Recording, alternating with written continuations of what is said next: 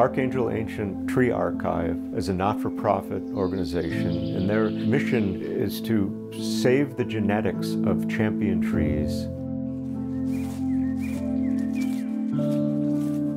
A couple of months ago, we received a call from David Millark. He was sitting next to the clones of redwood trees that have been grown out in his greenhouse, and he said, we would love to plant a grove of those on the east end of Long Island.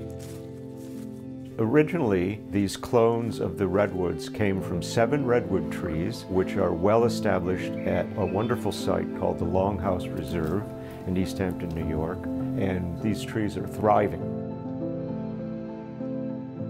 So this project is about bringing back those clones which were taken from the redwoods at LongHouse Reserve, and we will be planting them at the Hayground School.